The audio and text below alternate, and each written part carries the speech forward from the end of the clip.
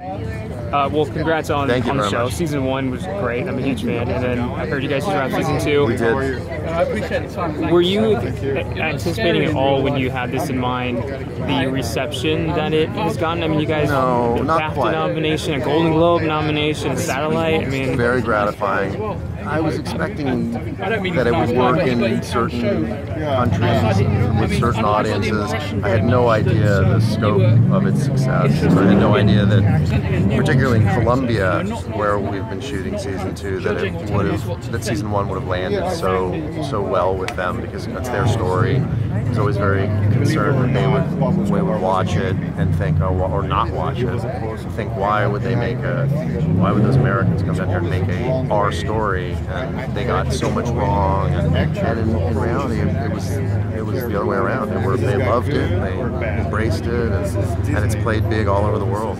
Something of a surprise. Now you've done a lot of, especially produced a lot of like horror films and horror stuff. You did Hemlock for yes, Netflix. I did do that. But at the same time, like you said, how different was this? Because it just seems so out of that. I mean, kind of, because I mean Pablo himself, the way Wagner portrays him, can be very scary at times. You know, like a number of films that I've made, the ones I'm particularly proud of, it was something that I lived with for a long time before I actually was able to get it made. I started developing it almost 20 years ago as a film about the drug war with elements of Escobar and the Cali cartel, and it's sort of morphed over the years into a now 20-hour Escobar story, and ideally going forward we'll tackle some of the other known quantities in the narcotics business, because there are a lot of them. The reality is that once Escobar was gone, somebody else took his place right away, and cocaine continues on. Now, on the awards front, because we are at an Emmy event for Narcos, how did you find out about the Globe nomination? Were you expecting anything like that at all? I was expecting and hoping that Wagner would be recognized for his outstanding work as Escobar. The awards thing is a strange, as you know, very strange process, and you never, it's slightly arbitrary. Some things are elevated to, award status, while other, incredible shows aren't. For example, The Wire is one of the greatest history shows in the history of television, and it never, I don't think it won a single award. The greatest snubs. Yeah, so I think it's, if you allow yourself to, your mind to go there, you would be forgetting some of the great shows that were acknowledged. But it is nice, because I do feel like we did something very different here. We did something sort of amazing. We went to Colombia and told a story, half in Spanish, and pulled it off. And that in itself is, enough. That's what I was going to ask. Is, I mean, that's quite a show of guts. That instead of doing the show in English, I mean, it's like 70% in Spanish. From the beginning, we were always planning on doing a Spanish language, a bilingual show. And Netflix, to their credit, said, "Go for it." That's incredible, because it's still, even with the subtitles, it's still so engaging.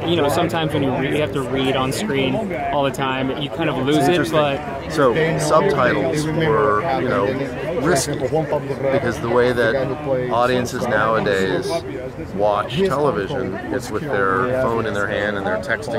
And you can't do that with our show, because you'll miss it. And so I think that it created a different kind of, very. But I myself, I try to avoid. It required a certain level of engagement to watch the show and not drift off into the other things. So I'm proud of that. That not only that people hung with it and did that, but also that they still enjoyed the show even after engaging that closely and paying that level of attention. But did you feel, with the second season having just wrapped, did you guys feel any kind of pressure at all? Because season 1 was so well received. Yes, but I chose to look at it in a very specific way. way, which is by the time season 1 came out, we were already shooting season 2, and at that point, it would have been impossible to make some huge course correction. You know, we had always envisioned this particular chapter of the story as, you know, the rise of Escobar and the fall of Escobar. So we were pretty clear about what we wanted to do, and it was not influenced by the success. It did bring an element of pressure to us, thinking that, well, a lot of people are going to be watching this, and I still feel that now as I finish the season. I look at, you know, the episodes that we've made for 10, for season 2, and I'm very happy with them, but I know that people are really going to be, you know, salivating by the time it comes out. So a certain amount of, you know, I hope we don't let our audience down, but I don't think we will. Well, if it's anything like season 1, no letdown. I think it's good. Congrats on the success.